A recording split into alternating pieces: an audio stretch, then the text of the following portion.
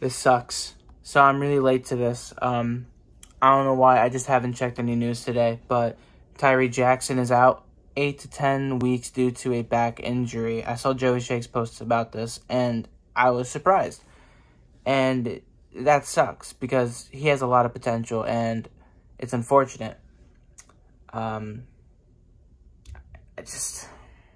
Eagles tight end is expected to miss 8 to 10 weeks as he recovers from a fractured bone in his back. The injury will not require surgery, though, according to the team's public relations department.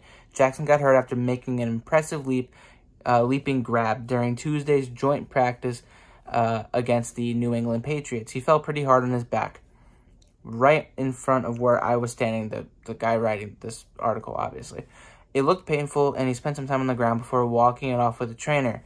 This development is unfortunate because Jackson was having a really good training camp, especially relative to expectation as a former quarterback in his first offseason playing tight end. One would hope the injury doesn't hinder his long-term outlook. Back injuries are always concerning, and that's exactly why I wanted to come up and talk about it, because we've seen this happen before to a lot of people in the past. Quarterbacks are one thing, but tight ends, wide receivers, linemen, back injuries are probably the worst injuries to get outside of knee injuries. Let's be real, and concussions, because those both are injuries that can cause a lot of lingering, after effects. You might not be entirely the same after you get concussed. You might not be entirely the same after, say, Dak Prescott fracturing his ankle, or any other quarterback in the league, or anybody in general who tears an ACL or an Achilles. Those are rough. Back injuries are the same exact thing, because you see, we've seen people come and go, and one person in particular is I almost said his name, Tony Romo. I don't know why I was about to say his name, but Tony Romo. Tony Romo messed up his back, had a lot of injuries, but that back injury was the one thing he couldn't recover from. That's what ultimately let Dak Prescott take the main spot in 2016. That injury put him out of his misery, which was unfortunate for Tony Romo. But hopefully this isn't as bad as we are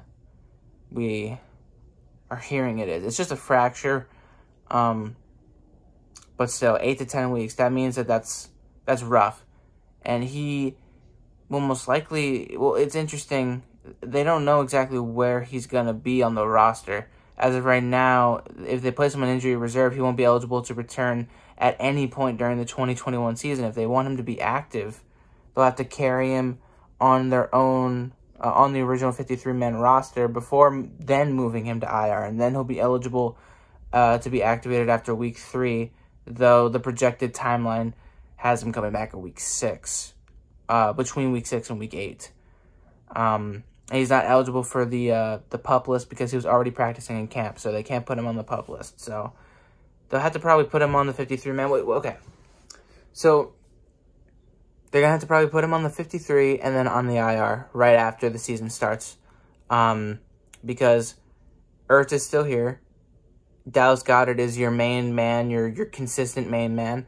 And then you also have Richard Rodgers, who is very solid. So we'll just have to wait and see what will happen now that he's on the shelf. You have Jason Kroom and Jack Stahl, who are the other guys that are probably going to be on the practice squad after this preseason. But now, hey, they have more of an opportunity to shine. So we'll see how those two take this opportunity, because they'll be getting more reps and they'll be getting more playing time tomorrow against the Patriots.